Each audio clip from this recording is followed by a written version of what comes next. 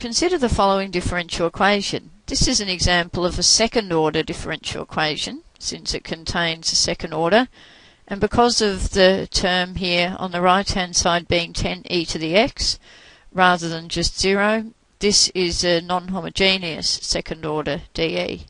And the first thing we need to do is to find the auxiliary equation, otherwise sometimes known as the characteristic equation.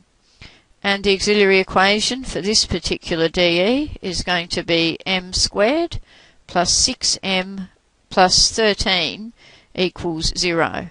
So you can see that's using the coefficients of y and the first and second derivatives to get this. Then solving that for m, no obvious factorisation in this case, so let's use the quadratic formula. That will become -6 plus or minus the square root of 6 squared minus 4 times 1 times 13 divided by 2 times 1. And that then becomes -6 plus or minus the square root of -16 divided by 2. And the square root of a negative number, that becomes something in terms of j. So that is going to be -6 plus or minus 4j, in this case, divided by 2.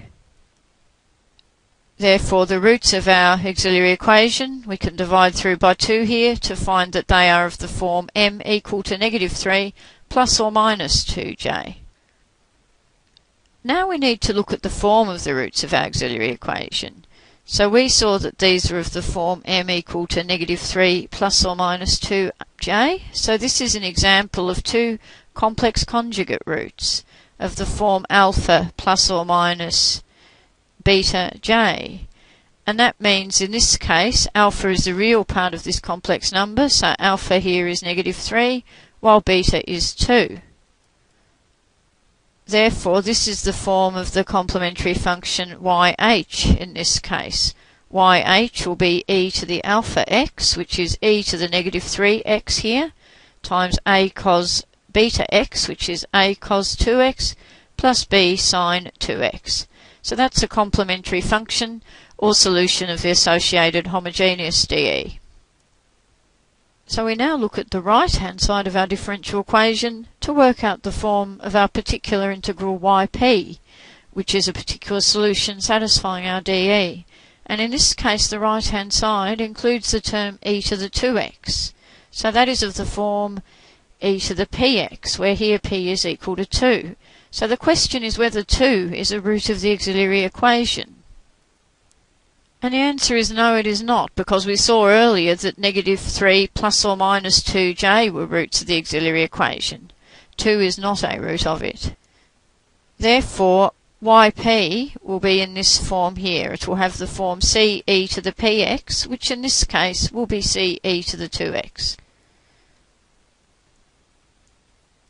And once we have found this, because that should satisfy this dE, we then differentiate this twice, so yp dashed here is going to be 2c e to the 2x, and the second derivative yp double dashed is going to become 4c e to the 2x. Therefore, we substitute these back into our dE up here.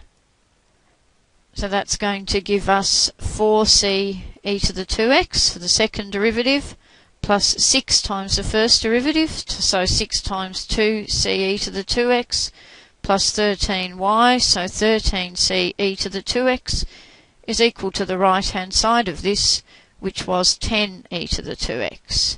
Then we can easily expand and simplify this. 4c e to the 2x, plus 12c e to the 2x, plus 13c e to the 2x, is equal to 10 e to the 2x.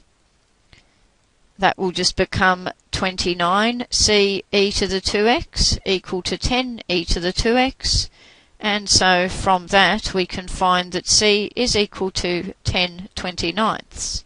Hence, yp, which was c e to the 2x, is 10/29 e to the 2x.